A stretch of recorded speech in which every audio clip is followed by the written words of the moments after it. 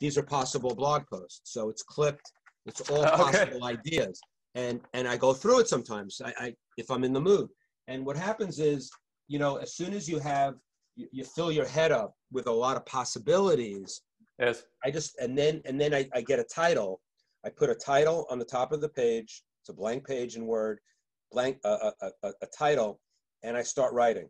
And very rarely do I write and stop. Usually that's my blog post. Sometimes because the thing is, John Carlton says, once you have an inkling of an idea of what you want to write about and you get a title down and you start writing, he says in most cases, and in his case more than me, because he's a real copywriter, he says you're off to the races, he says, because you're on a path to write something.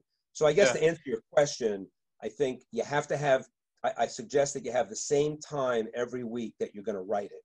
So it's got to be blocked out time, nothing else, but I'm writing my blog. Now, I'll write for a while and then I'll take a break, check my email just to get my head out of it.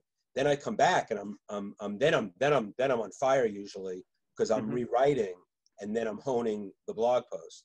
And of course, you see it you've seen them, so they're still not perfect when they go out, but at least they're honed to some extent.